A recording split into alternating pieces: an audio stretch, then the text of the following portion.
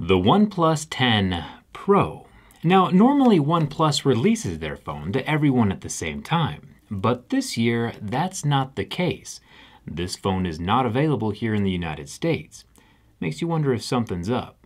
So today we are going to durability test this OnePlus phone to see if there's anything we need to find out.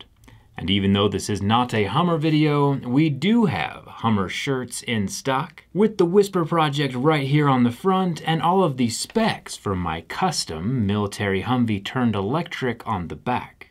A few people have asked why my shirts are so inexpensive, and that's because I don't use a third-party middleman to ship my stuff. I do everything myself right here from home, using today's sponsor, Stamps.com. Stamps.com has been around for 20 years, helping over 1 million businesses like my own get the best rates for shipping. Using Stamps.com, I can get up to 40% off of USPS and 76% off of UPS. Those are massive discounts. Plus, no trips to the post office, no traffic, no standing in lines. 'Cause time is money, and Stamps.com saves me time, money, and stress by allowing me to do everything right here. And it's a win for everyone because I can take the savings I get from Stamps.com and pass them on directly to you, making my stuff less expensive. If you want to start shipping your stuff for less money, head to Stamps.com/jerryrig for a special offer, free postage, and a free digital scale. Plus, there's no long-term commitments or contracts on that free 4-week trial. So whether you have a side hustle, Etsy shop, YouTube channel, or full-blown warehouse, if you have a computer and a printer, Stamps.com can get you up and running in minutes. You can find the links for Stamps.com/jerryrig down in the description, and I'll get to shipping your shirt right after we finish this durability test. Let's get started.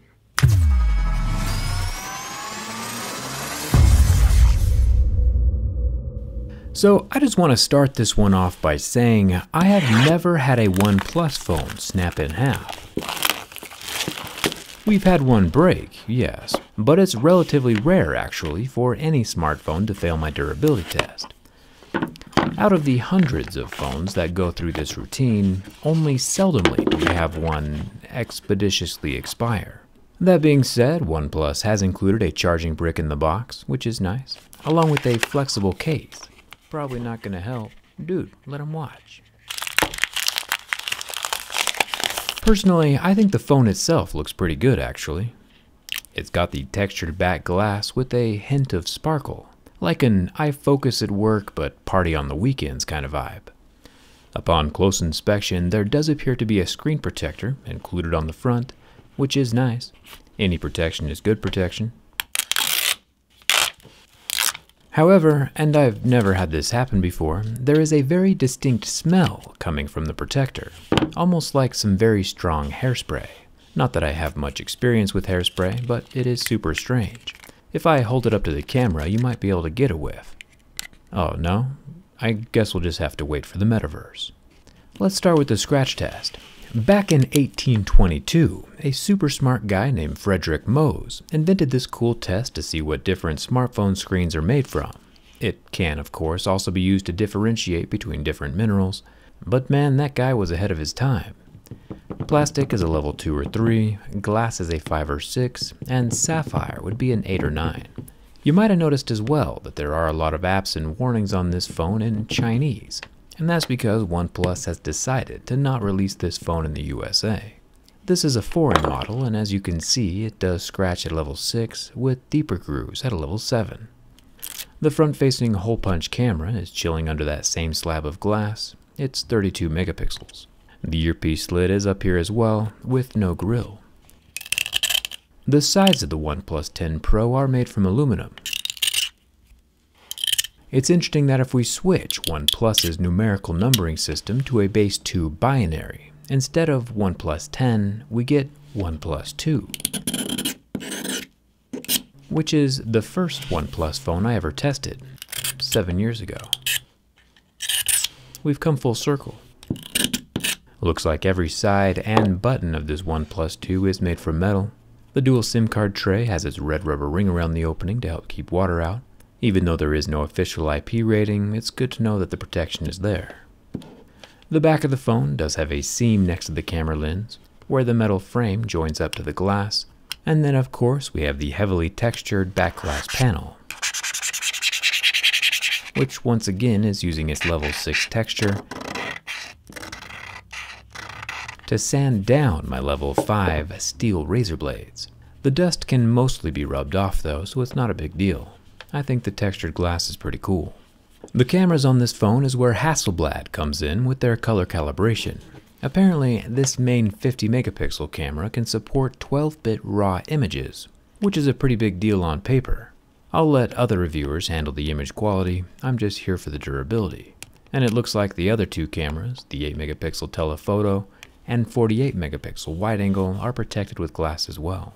The Ring Flash also has its own glass lens, dual tone with both LEDs at the bottom, and kind of a light bar effect up at the top.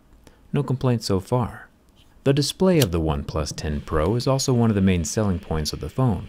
Most screens these days are unable to show those billions of colors collected by the rear Hasselblad cameras. But the display on this OnePlus 10 Pro is 10-bit, which means it can handle at least a billion of those shades that the camera can collect. Plus the 6.7-inch 120Hz 1440p display can last for about 40 seconds under the heat from my lighter, before it gets toasted and does not recover. As I'm setting up my fingerprint, you can see a permanent little gold mark in the corner of the screen. Hopefully though, that's all the damage this guy will sustain. This is called foreshadowing. Silence. With the fingerprint registered, we can add some level 7 deeper grooves to the bottom half of the screen, right above that optical reader. Even with that hefty marring though, the fingerprint reader is still able to find my print and unlock the phone every single time. Nice work on that scanner, OnePlus. Thumbs up for that. However, it's time to assess the structural integrity of the phone as a whole, as I always do with the bin test. If you ever hear noises during this portion of the video, it's usually a bad thing. And none of those were good noises. The volcanic black frosted back has been thoroughly cracked.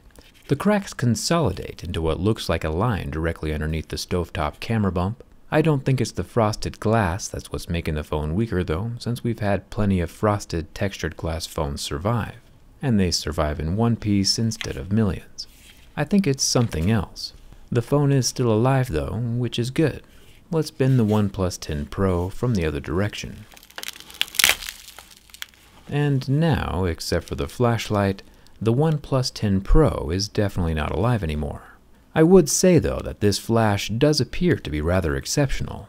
It's a little unnerving that we are only 2 phones into 2022 and we've already lost one. And the one phone that has survived so far this year is a folding phone. Well, I guess technically they're both folding phones now, since the OnePlus 10 has a nice crease right under that camera lens. But normally most phones cannot be cracked in half with bare human hands. So let's see why this one can. Removing the back panel is easier now that we aren't worried about it breaking. Any more than it already is, of course. It's kind of fun when we can combine the teardown and durability test into the same video. And, you know, I'm not a structural engineer, but it appears to me that the lack of structure is what contributed to the rapid unplanned disassembly. The large dual-cell 5000 mAh battery runs lengthwise across the whole phone, leaving just the side rails to take the force of any human accidentally sitting on it. Maybe that's why it's not being released in the USA. OnePlus thinks that Americans are too fat for this phone. And while they aren't wrong, it is a little rude. It also doesn't help that the volume button is placed where it removes some structure at that exact breaking point, above the battery on the right side. And on the left side there is an antenna line, along with a much thinner metal exterior than I expected. The metal exterior shell isn't doing a whole lot to hold the phone together. And, you know, don't get me wrong, if the OnePlus 10 Pro stays in a front pocket, it'll last just fine for its 3 to 7 year lifespan, but in a back pocket or any abnormal abuse could very well cause the 10 Pro to kick the bucket much sooner than it should. Durability is one of the many factors to consider when buying a phone. Like always though, one broken phone doesn't make a brand bad forever. OnePlus can pick up the pieces and come back with a more solid phone next year. A simple rigid case will always help add structure where there is none, I'll leave a link for my teardown skins and grip case down in the description. It's definitely too late to protect my unit though. Protection is more preemptive and not so good retroactively. Does a phone snapping in half affect your buying decisions? Let me know down in the comments. I'm off to go ship some shirts with Stamps.com. Hit that subscribe button if you haven't already. Come hang out with me on Instagram and Twitter. And thanks a ton for watching. I'll see you around.